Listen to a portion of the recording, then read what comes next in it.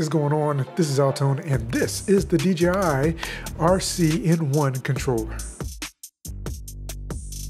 Now this is an absolutely great and easy to use controller, and you can pair multiple DJI drones with this same controller at the same time, which means if you go out to the field and you want to take two of the drones that will pair with this DJI RC-N1 controller, you can actually take them both out and fly them without having to go through the pairing process over and over again. Now the models that the DJI RC-N1 will pair with are the DJI Mini 2, the DJI Mavic Air 2, the DJI Air 2S, and the DJI Mavic 3. So the DJI RC-N1 is actually using OcuSync 2.0. So now let's take a look at the layout of the controller itself. So the first thing that you see on the face of the controller is the DJI logo.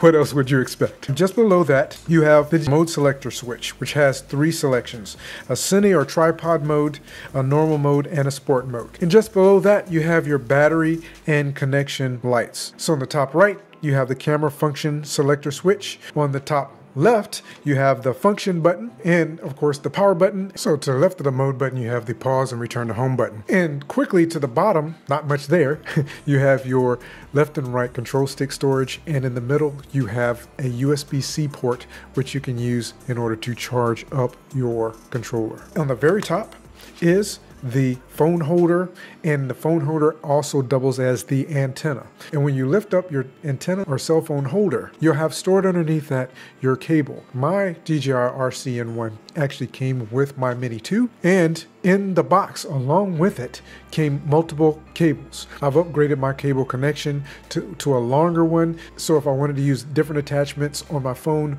or on my tablet and use them for the purpose of flying my drone, I had that extra length in cable in order to do so. And on the top right by where your index finger will possibly rest, is your shutter button. And on the top left, you have your gimbal control wheel. When you receive your drone or just a single DJI N1 controller, your controls are already set up to what is called mode 2. In mode 2, pressing forward or back on your control stick will adjust your drone's elevation up and down, and pushing your left control stick left or right will control what is called yaw, or the rotation of the drone to the left and to the right. On your right stick in mode 2, pressing forward or backwards on the control stick will cause your drone to move forward or in reverse in the direction the drone is facing. And pressing right or left on the right control stick will move your drone to the left or right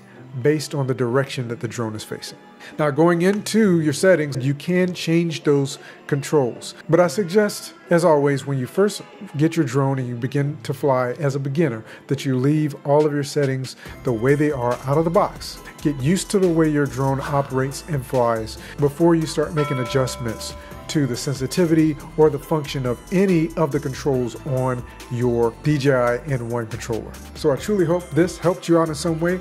If it did, I'd absolutely love to hear from you down in the comment section. Let me know what your questions are. I do plan on doing a video in the future, actually taking it out, flying the drone and actually demonstrating some of those controls and some of what you can expect as you begin to fly your drone for the first time.